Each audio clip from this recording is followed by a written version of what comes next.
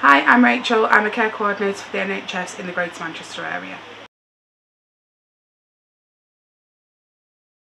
So a care coordinator is in place in the practices to help patients be transferred to various different services as quick as possible without having always to wait for a GP appointment.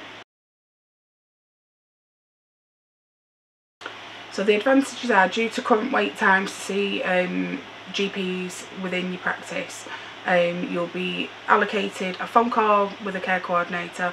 They will then signpost you to the relevant department, and they tend to have a lot more time to take more detailed consultations and make sure that the correct services are being offered to you.